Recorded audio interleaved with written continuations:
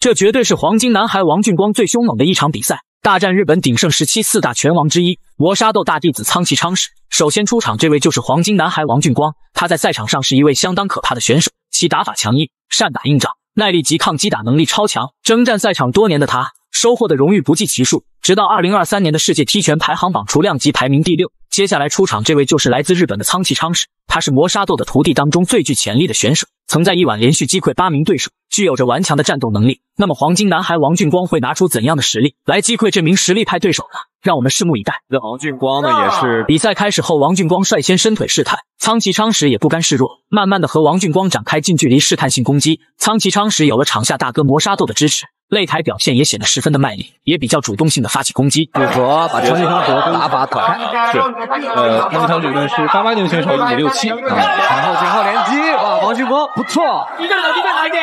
王俊光在这个前半年是打了这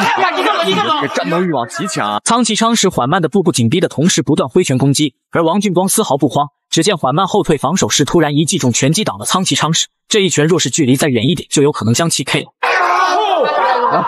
这个是吧？齐正回合的脚。对方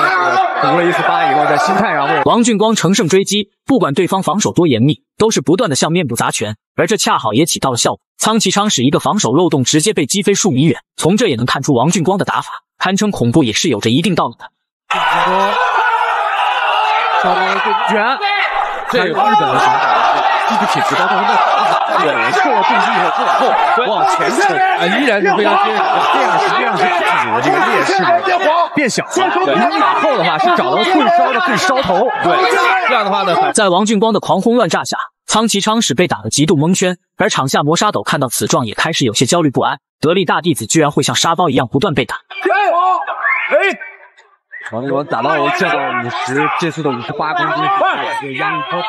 好，继续来，打佛，再来，继续，看能不能打穿对方防守。防虚，